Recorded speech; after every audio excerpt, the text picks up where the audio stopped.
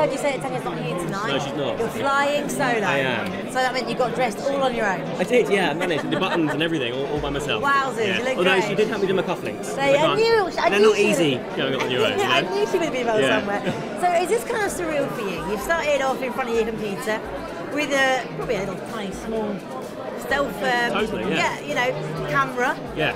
And now you're at the London Film Festival being interviewed. Yeah, Did you it ever is. dream of this? Do you know what?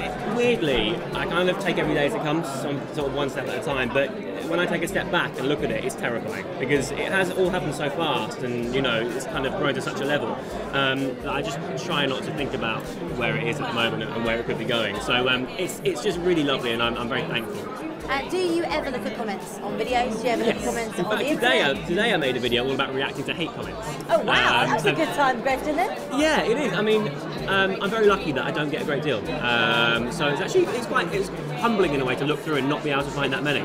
But I think it's really important. My audience, you know, the people who have put me in the position I'm in, so it's really important to listen to what they're saying and be able to respond and make my content better or do things that they want to see more of. So yeah, totally. I think it's really important. What do you do when you see negative comments about your lovely wife?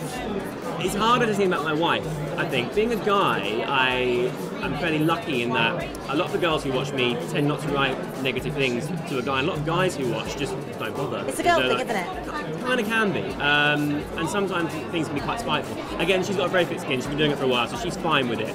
But it almost bothers me more when when I see the comments about her.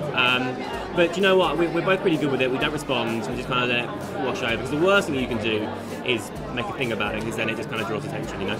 Yeah, well, very well said. And I've got to ask you, who's the best person you've met since you've been in this public eye?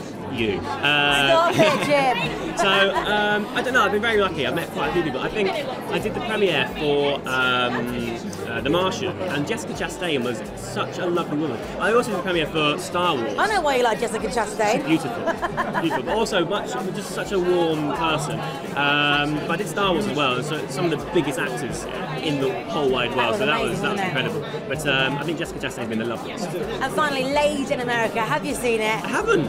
What? No, I haven't seen it. It's really bad, isn't it? Casper's like one of my best friends, and he hasn't showed me it. To be fair, he's been busy on tour, and it's mad. Have you seen it? Yes. It's good. Mad. You liked it? Amazingly mad. Amazingly mad. Yeah, I mean those two, Casper and KSI, it's going to be bonkers. You've got to be in the next film. Acting isn't my thing. I don't think. They weren't acting, mate. They're just Right, being them. fine. You don't fancy that then? No, I feel like I'm the other side of it. So, James Bond. Well, I mean, I wouldn't say no, but again, I couldn't act. So, but I feel like I'm more of the host, the presenter. So actually, when Joe and Casper did their film the first time around, I hosted their premiere for them.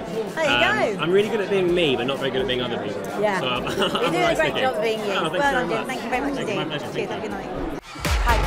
Oh my God! Sorry. Hey! Zane's got a great voice. I'll just leave it at that. I've been wanting to meet you. We haven't met each other yet. Got some lipstick on your teeth.